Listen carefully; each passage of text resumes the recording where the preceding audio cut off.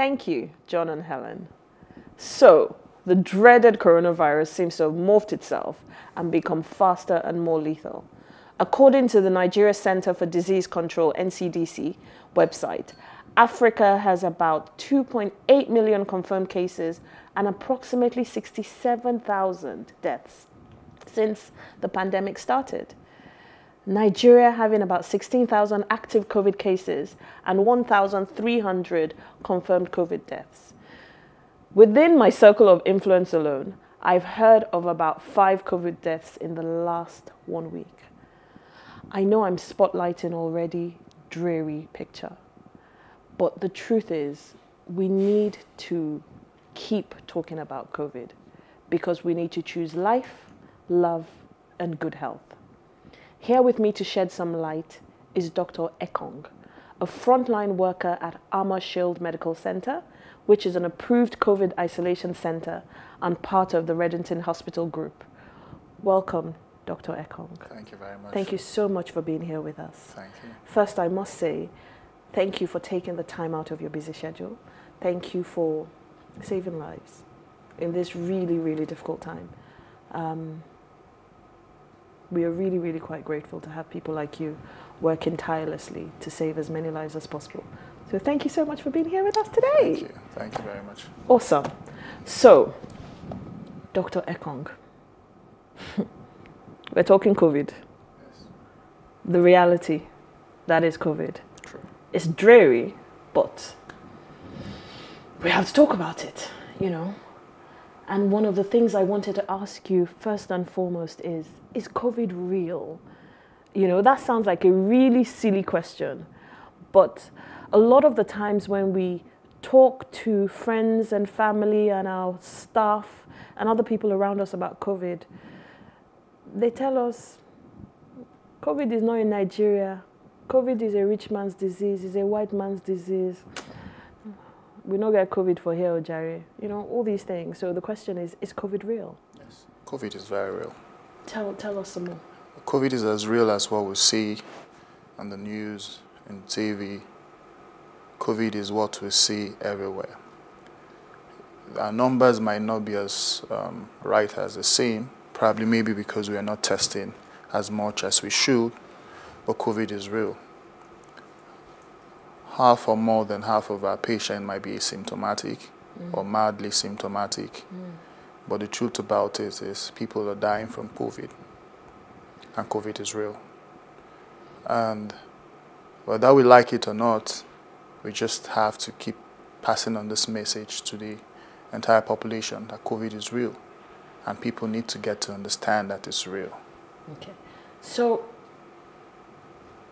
when you say people need to understand that is real and we need to keep passing on the information, one of the things that concerns me the most is how we pass on that information, especially to our domestic help, which a lot of us have. Or, you know, in the average Nigerian household, you either have 1 to even 4 or 5 domestic help. You have a cousin or relative from the village who is not necessarily as educated as you, and we have to communicate COVID to them. How do we do this? I think the first thing is, before you pass on information to someone, you need to understand what that is.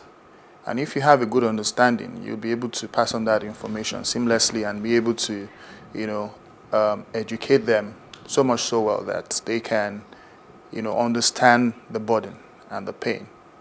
I know a couple of times people say, oh, coronavirus. Are we really passing the right information to them? Are we telling them the reality on ground? Majority of us, or majority of the people that have had COVID would be asymptomatic or mildly symptomatic.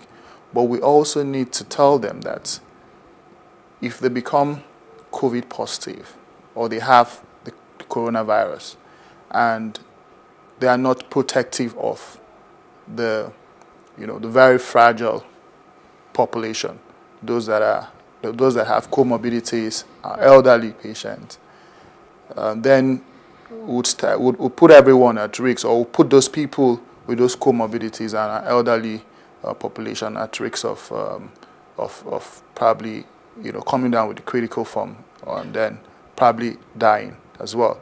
So we really need to educate them. And passing on this information, we need to, explain to them in ways that they would understand. If it means us, communicating to them in languages that they would understand and breaking it down, not just telling them COVID, but explaining to them exactly what COVID is. Okay, so there were some key things that you said now that I understand. Okay. My staff may not understand. When you say when the person is COVID positive. First, actually, COVID-19 and coronavirus, they're the same thing, right? True. Okay. Same. Because again, it goes back to communication. Sure. For some people, they hear coronavirus. Some people hear COVID-19, and they're not quite sure whether it's the same thing. So it's good to know that it is exactly the same thing.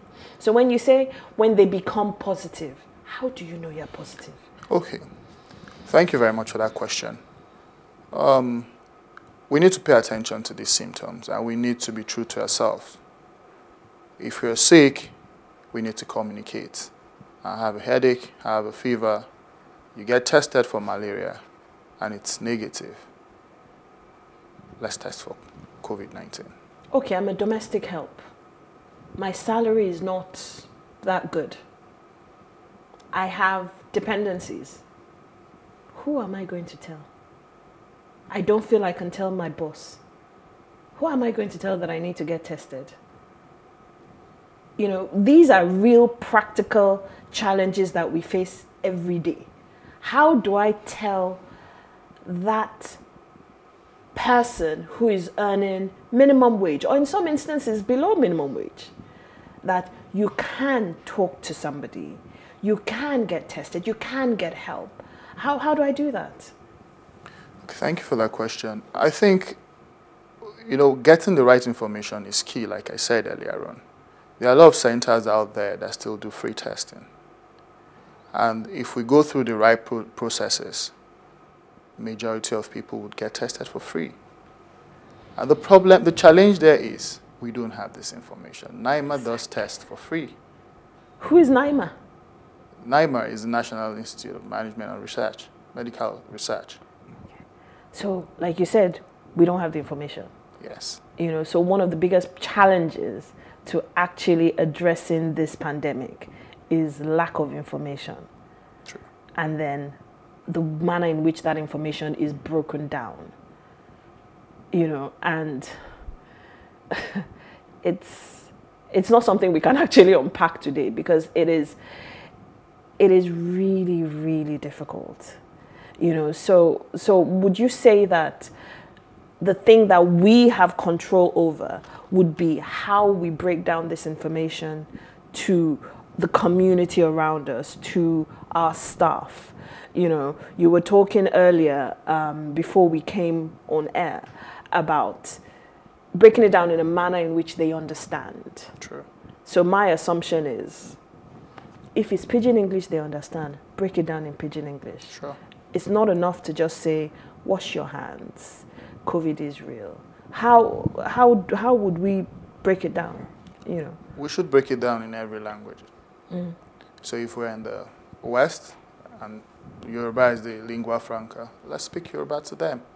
Let's find people that can really speak, that are really very fluent in Yoruba language to communicate to those people, not just tell them COVID-19, wear masks, no. Let's communicate to them in the language at which they can understand. So let's speak Yoruba, let's speak Pidgin to them.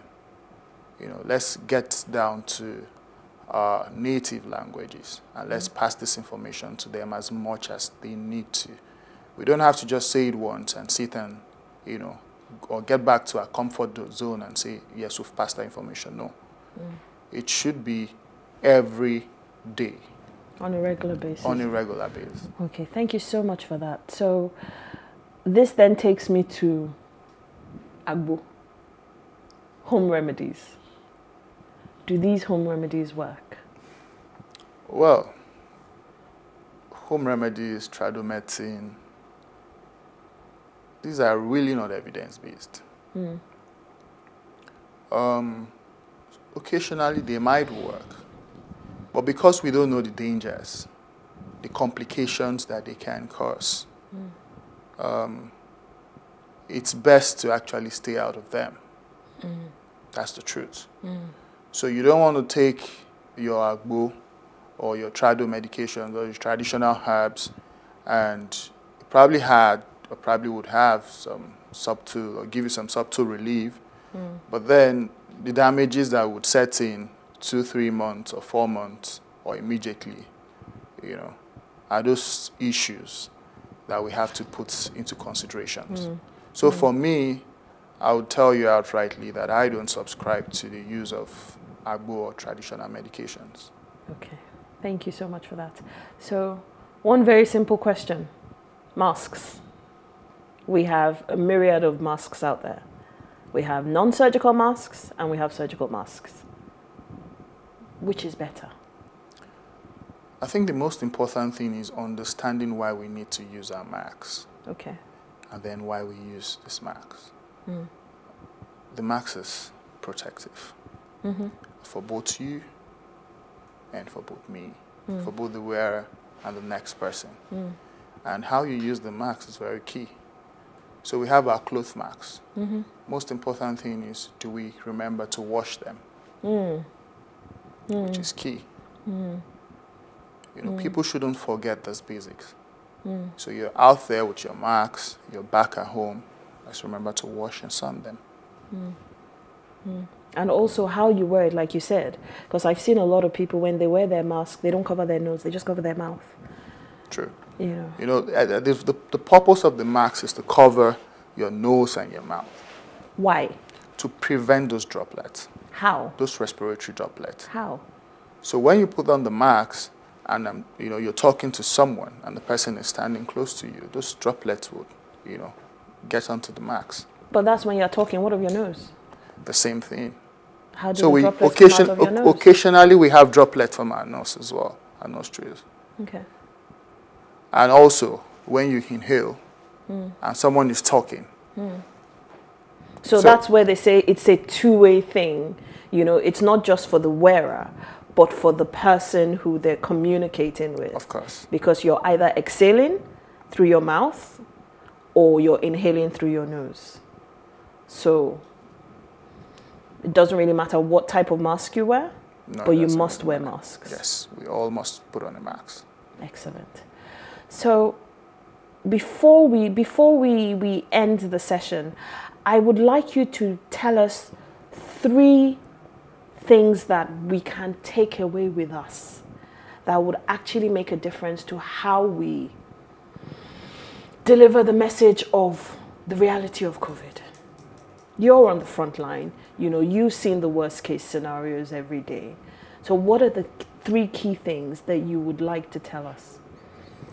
Okay, the 3 key things I would like to say is, the first, reiterate the fact that COVID is real, and we all have to accept it, and we all have to be vigilant as well. 2, we all have to ensure that we observe those necessary protocols.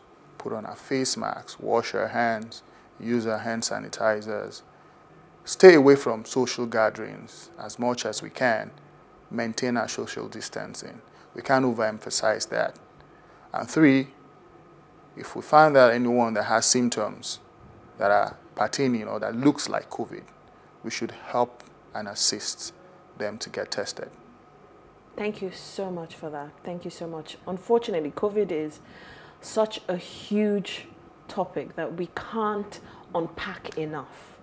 But what I would say to our viewers is go to the NCDC website. It's actually quite robust, and it has all the necessary information out there. Do your research. And like Dr. Ekong said, when you're communicating, break it down. You know, don't assume that the person you're communicating understands exactly what you're saying. And together, we will get through this. Now, there is irrefutable evidence of the benefits and the role of physical exercise in disease prevention. As an advocate for exercise, it is always important that we maintain a healthy fitness lifestyle. And with this, we're going to go into the fitness segment. Today with us is Dolly Phillips to show us some simple exercises that we can do at home. Thank you.